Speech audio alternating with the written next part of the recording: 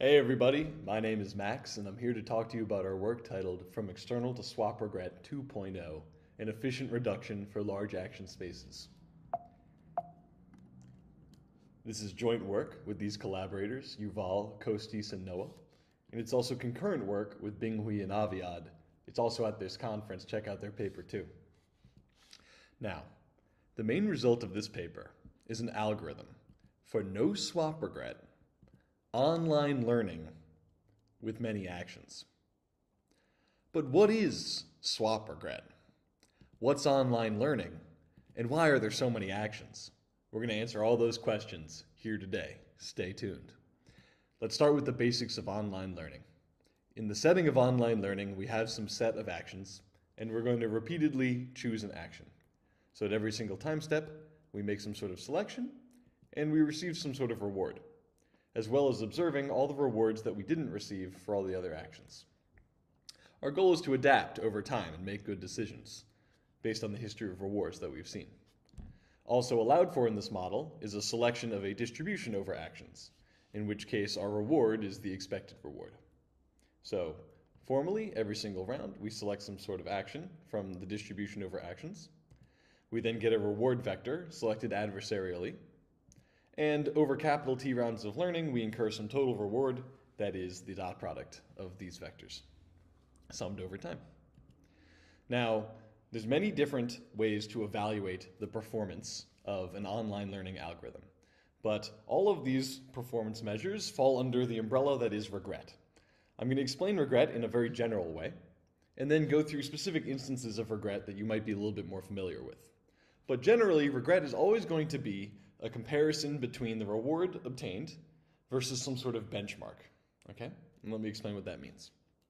So let's say we completed some online learning task, we selected some actions, received some rewards, and we have this fixed history of what happened, incurred this total reward. What we're going to consider is a transformation of our actions. So this is a map phi that's going to map our actions x1 to xt to phi of x1 to phi of xt. And then we're going to compute the transformed reward. And regret is always going to be in terms of a comparison between these transformed rewards and the actual reward. What we'll have is it will have a set of maps, capital phi. And what we want to do is we want our algorithm to have obtained a reward that is comparable to all of the transformed rewards over all the transformations in capital phi. So formally what that is our regret is going to be the best of all possible transformations in capital phi of the transformed reward versus the reward we actually obtained. As an example, and so also we will say that our algorithm obtains epsilon regret if this total regret is bounded by epsilon times the total amount of time. Now, a classic form of regret is external regret, wherein our set of transformations is the set of all constant maps. So what that means is we want our algorithm's reward to be comparable to the reward of all fixed actions over time. If we can compete well with all the different fixed actions, we have good external regret. The focus of this paper is going to be a more challenging benchmark. We're going to try to compete against a larger set of rewards, or a larger set of transformations rather. And that is the transformation set of all possible maps from the actions to the actions, and that's known as swap regret. So for example, let's say we had some online learning task where we played these actions A and B. And let's say we actually obtained pretty good reward on the rounds where we played action A. We're pretty happy with how we did. It's really these rounds where we played action B that we kind of missed out. We wish we could have played something different. So one possible transformation under swap regret would be a transformation where indeed we're mapping the rounds where we played action A to rounds where we played action A. But these rounds where we played action B, where we weren't so happy, we're going to map to a different action, say action C. We'll have to compete against this transformation too if we hope to obtain good swap regret. Right? So this would be represented by this transformation here. Maybe like A gets mapped to A, B gets mapped to C, etc. And this is something a strictly larger set of transformations than the transformations covered in external regret, right? Because contained within swap regret is also the set of all constant transformations, right? The ones that map all the actions to the same action. It's the ones where every single action gets mapped to a totally different action. This is a much larger set of transformations, and we will find that if we can compete well against this much larger set of transformations, we're going to get richer guarantees from our swap regret guarantee. Now, as I introduced this problem, I introduced it where every single round you're selecting a distribution over actions. So that would be equivalent in the classical setting of swap regret to considering all linear transformations, a row stochastic matrix, from the simplex over actions to the simplex over actions.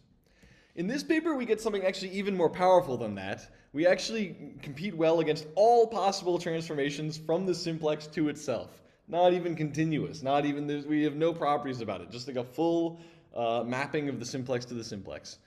We compete against all these transformations, as we will see. So, swap regret. Why would we do this? I mean, it's an inherently stronger benchmark to set for ourselves, but there's, specific things that we obtain. There's a lot of performance measures of interest, like calibration, which fall under the umbrella of swap regret. There's certain guarantees about running a no swap regret algorithm and having robustness against an adversary who knows exactly what algorithm you're running, which doesn't hold for external regret. But I think the best way to motivate swap regret is to consider learning in games. Let me explain. So here's a game, rock, paper, scissors, and let's say our goal is to compute an optimal strategy in this game, which will be known as an equilibrium. So one thing that we can do is we can instantiate a no-regret learning algorithm for each player in the game and have them repeatedly choose an action. Right? From the person on the left's perspective, the selection of the person on the right corresponds to their utility vector, or reward vector. The selection of the person on the left corresponds to the person on the right's reward vector, right? So each of these players is doing a valid online learning task, and they're going to generate over capital T time steps, T different strategies. And we have this guarantee that if we instantiated each of these learners as an external regret learner, then if we have the guarantee that they have epsilon external regret over capital T rounds of learning, then the average of these strategies, like x1 to xt and y1 to yt, will correspond to an epsilon approximate coarse correlated equilibrium. Whereas if we instantiate these learners with the stronger guarantee of swap regret minimization, their time average strategies will converge to what is known as a epsilon correlated equilibrium. Let me explain that really quickly. All the various notions of equilibrium in a game follow the same kind of format, where it's a strategy profile where no player wants to deviate. And what I mean by deviate is going to vary from from type of equilibrium to type of equilibrium. So what that means is, let's say we have some, set of players in a game, and I'm going to recommend an action to each of these players. So this is an equilibrium if no player wants to deviate and say, actually, I'd rather play this action instead. Now, a player would want to make a coarse deviation if they're willing to not even listen to my recommendation. No matter what you tell me to do, I'd rather just go with this action C, a constant map. Whereas a swap deviation is a larger set of deviations. It's the set where they can respond conditionally to the recommendation I give them. So, if you recommend me to play action A, okay, I'm happy, I'll play action A. But you recommend me to play action B, and it's like, okay, actually, I'd rather, pivot and do something else. Now, the coarse correlated equilibrium is the set of strategy profiles, or a coarse correlated equilibrium is a strategy profile wherein no player is willing to make a coarse deviation. A correlated equilibrium is a strategy profile where no player wants to make a swap deviation. There's also Nash equilibrium, which is perhaps the most famous form of equilibrium. In this equilibrium, indeed, we again have the guarantee that no player wants to make a swap deviation, but we have the additional guarantee that the recommendations that I give to the different learners are going to be independent. They're not going to be correlated at all. And this is actually, it's conjectured first off to be not possible to compute Nash equilibrium in polynomial time. And it's really this independence constraint that makes things difficult. If we're doing a no-regret learning task, we're going to be correlated by our shared history of the game. And so, in a sense, correlated equilibrium is this gold standard of polytime computable equilibrium. Nash has this independence constraint, which makes things difficult, and coarse correlated equilibrium is only robust to coarse deviations. But we see it's often the case that the set of coarse deviations is often not particularly desirable. So it's often pretty easy to convince players not to make a coarse deviation, and so it's not clear if it's really a point of stability. Let's consider the traffic game, okay? So at the traffic game, the players are cars at an intersection, and I have this recommender device, my traffic light. If it says red, it's going to recommend that you stop. If it's yellow, it's going to recommend that you slow down. If it's green, it's going to recommend that you go. Now, a potential swap deviation from the recommendations of our traffic light would be, okay, you tell me red, okay, I'll stop. You tell me green, all right, I'll go. But when you tell me yellow, actually, I'd rather speed up. I'd rather actually try to make it through. Now, you could imagine that perhaps this swap deviation would be, desirable at a traffic light. But on the other hand, the set of course deviations are the set of deviations wherein you have a player arrive at the intersection and say, you know what, rather than even listen to this stoplight, traffic light, I'm just going to cover my eyes and just blast through this intersection, right? So that's the set of course deviations isn't particularly desirable. You could come to me and say, hey, Max, great news, I've set up this traffic light at your intersection, and there's this really desirable course-correlated equilibrium, so that's great news. And it's from my perspective, it's all you've convinced me is that no player wants to blow through this intersection. You haven't really convinced me that, there's no other, it's not a rich enough class of deviations. And so the notion of equilibrium isn't as rich. Correlated equilibrium is really what we're shooting for, and we need swap regret to do that. So that's all to say swap regret is an important notion of no regret learning. So why not swap regret? Why is swap regret not particularly common in practice? I think one reason is the following. A classic algorithm for external regret minimization, like multiplicative weights, will, in order to obtain epsilon regret, will require a number of rounds that is logarithmic in the number of actions. Whereas the classic algorithms for swap regret minimization, like Blum-Mansour, are going to require a number of rounds that is linear in the number of actions.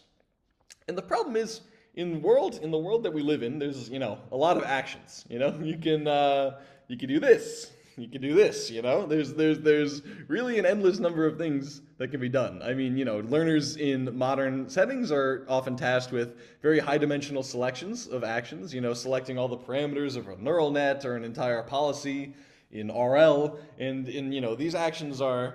these set of actions are often exponentially large. And so having this polynomial dependence on the number of actions in our convergence rates is going to often be a deal breaker. So back in this 2007 paper, Blum and Mansour asked, is it possible to improve this dependence on n? And we're here to tell you that you can do it. We've solved it, and so let's talk about our results.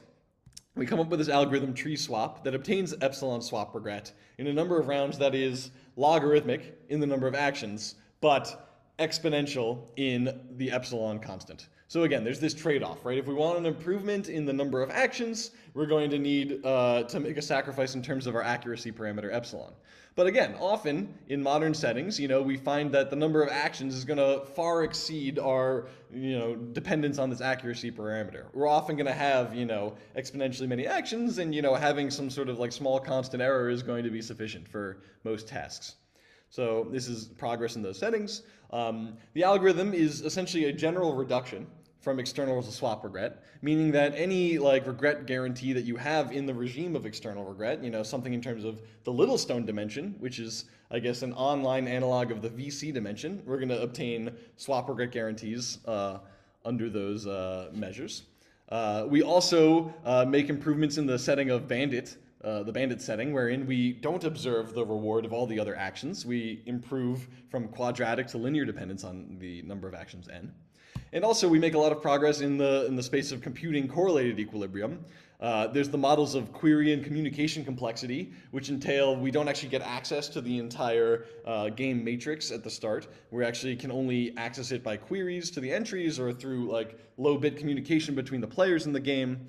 We also come up with the first polytime algorithm to compute correlated equilibrium in extensive form games, which was conjectured to not be possible, as long as epsilon is a constant. This is a game that's a tree-like game, and so the number of strategies, a plan for every state, is going to be, an exponentially large set. And, previously only extensive form correlated equilibrium, which is a simpler notion of equilibrium than CE, was known to be computable in polytime, even for constant epsilon. So we've made progress there too. We also have lower bounds. We have an adversary which forces any learner to incur swap regret at least epsilon in time, either in the regime where n is small, n over epsilon squared, or when n is very large, we force the number of rounds to be exponential in 1 over epsilon. Our lower bound is also oblivious and has constant Littlestone dimensions, so we have somewhat matching lower bounds there too. We also include another lower bound that gets a slightly better dependence on epsilon, though it's not oblivious. Okay. So let me take a moment to discuss some of the algorithms that we use let's talk about tree swap. I'll describe it. Now, if you're familiar with the algorithm of Blum-Mansour, you know that there's this key building block where you use an external regret algorithm as a black box within the swap regret regime, as a subroutine. So we are similarly going to need an external regret black box in tree swap, but we have to do a modification to it. So if we have an external regret algorithm like MWU, the first thing we need to do is we need to convert it to lazy MWU. What does that mean? Well, what does MWU do? It selects an action, receives a reward, updates the action, receives a reward, updates the action, receives the reward, etc. Now, lazy MWU, on the other hand, is going to play an action, receive a reward, and then it's going to not update the action. It's going to receive another reward, and then it's going to not update the action, receive another reward, etc., over an epoch until eventually it updates the action that it plays, corresponding to all the rewards that it saw over that epoch where it was being lazy. So formally what this is we're going to take our interval of time from 0 to t, and we're going to break it up into m epochs, or blocks, each of length b, so we could say t equals b times m. And what we're going to do is we're just going to play the exact same action over a block, and then we're going to look at all of the reward that we received over that block and use that to update, play that same action, repeat, play the same action for another block, repeat, over and over again. Okay, so why would we do this? It seems a little silly, right? Because, an algorithm like MWU is going to have external regret converging to 0 at a rate of 1 over square root of t, whereas an algorithm like lazy MWU is going to get a convergence rate of 1 over square root of m, right? Only the number of times we update, and we're updating less often. So this seems foolish. Why would we do this?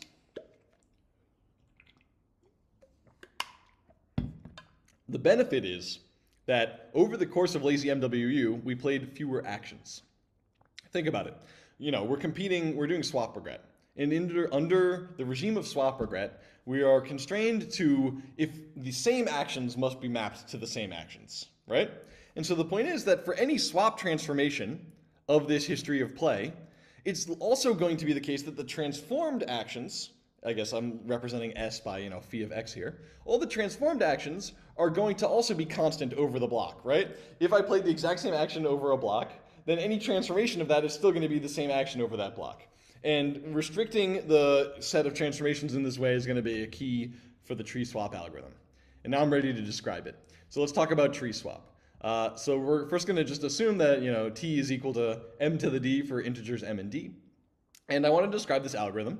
And what it's going to correspond to is a collection of layers, okay? Each layer is going to be its own sort of algorithm, and then at the end of time, we're going to take the average of these layers. Okay, so what's the first layer? The first layer is going to be an instance of lazy multiplicative weights, okay? So what does that entail? It's going to, be one algorithm with m epochs, so it's going to, span t rounds, and each block is going to span t over m rounds. The second layer is going to be m instances of lazy MWU. So that's going to, each of these algorithms is going to span t over m rounds, and each block will be of length t over m squared. The next layer is m squared instances of lazy MWU.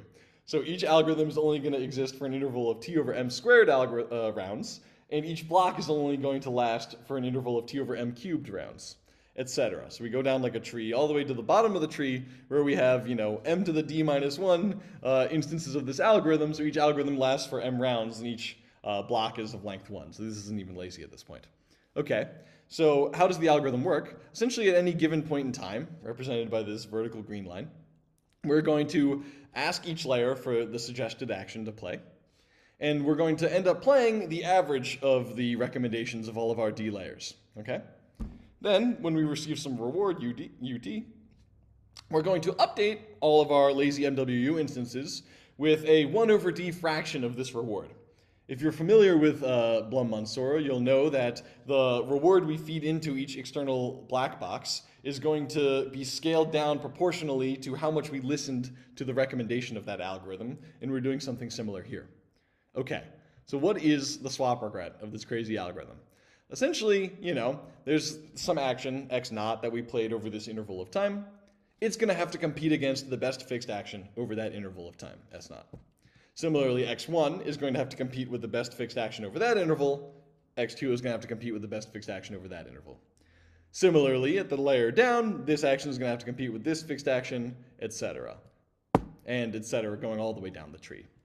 So in total, our swap regret is going to be, the sum of all of these swap rewards versus all the rewards we actually obtained. But something is going to telescope very nicely about this difference here. Let's look at these two rows specifically. So this is like the swap rewards of the first row versus the actual reward of the second row. If we look at this term right here, this S naught minus the sum of these yellow rewards, this is exactly equal to the external regret of that algorithmic instance, right? External regret is defined as the reward we obtained versus the best fixed action over this interval of time. And so we see that, this fixed action from the above row is exactly the best fixed action over the entire interval of time that this algorithm existed. So the difference of these two terms is exactly the external regret of that algorithmic instance. The difference of these two terms is exactly the external regret of that algorithmic instance. And that's the external regret of that one. And that's the external regret of that one at the lower row, etc., etc., etc. So, summing all of this over and doing this telescoping sum, we see that, this is over d minus 1 of these layers, just the sum of the external regrets of these algorithms that exist at these layers. Now, because it's a telescoping sum, there's one term at the bottom we're going to leave out, okay? And, if you remember how the bottom row works, this is literally going to be the best action at every single time, right? So we can't do much to avoid this obtaining, just a linear, total reward. But the nice thing is, because we scaled down, because we broke up our utility over the D layers, in total, this is only going to leave us with a T over D, penalty to our swap regret. And so essentially, because we had this guarantee that, our MWU instances have a 1 over root M convergence to, no external regret. We have d minus 1 layers that are going to be 1 over root M. We have one layer that's going to have a constant regret, but in total, the swap regret of this algorithm is going to be this term right here. And so as long as we have M at least log n over epsilon squared, as long as d is at least 1 over epsilon, then we have this guarantee that tree swap receives epsilon swap regret for t at least m to the d, which is log n over epsilon squared to the 1 over epsilon. And that's the algorithm. I've got a little bit more written up on my website. I wrote a little blog post about some of the intuition behind how we came up with this algorithm. And if you have any questions, feel free to email me. Other than that, thank you so much for watching. Take care.